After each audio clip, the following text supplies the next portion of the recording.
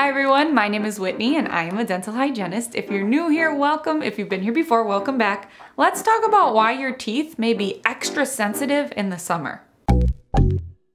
And before we jump in, let me quickly remind you about my website, teethtalkgirl.com. If you're ever looking for a specific dental topic, I have a search bar where you can easily find what you're looking for, and also my Instagram @teethtalkgirl. So, unfortunately, lots of people experience tooth sensitivity on their teeth in the summer. And maybe it comes and goes, but it's definitely not something to ignore because it's your teeth trying to tell you something. And the two main reasons lots of people notice this tooth sensitivity in the summer are, one, because oftentimes we expose our teeth to different cold sensations, such as popsicles, ice cream, slushies, and even drinks with ice in them, like a cold, refreshing lemonade in the shade. So there's that, cold food and drink.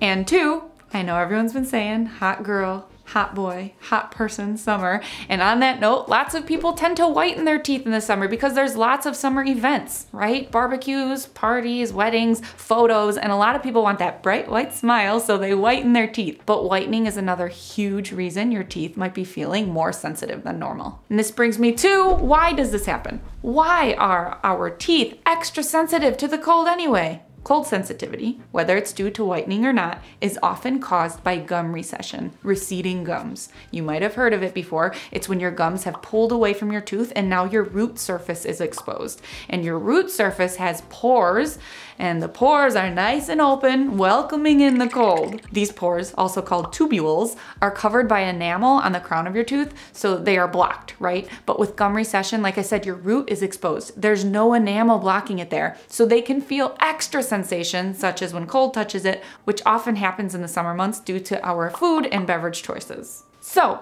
how do we relieve this cold sensitivity? How do we make it better? If your cold sensitivity is caused by gum recession, you can try 3 different things to treat it. Number 1, like I said, if you're using any type of whitening products, scale back or stop. You may want to only whiten every other day instead of daily, or even ask your dental provider for a slightly different concentration of teeth whitening product, or simply discontinue whitening your teeth for the summer. Also, switch your toothpaste. Don't use a whitening toothpaste either. You should actually try to use a sensitivity toothpaste if you've been having sensitivity, and a sensitivity mouthwash as well. It can't hurt, it can only help. So number 2 is I'd recommend using sensitivity products. And like we said with gum recession, your pores, tubules, are open. And so what sensitivity products do is they clog those pores for you. So the cold is no longer invited. And the ingredient you want to look for, the ingredient that's actually clogging these pores for you, is called potassium nitrate. Potassium nitrate will block the cold sensations by clogging your tooth pores. Again, in a good way.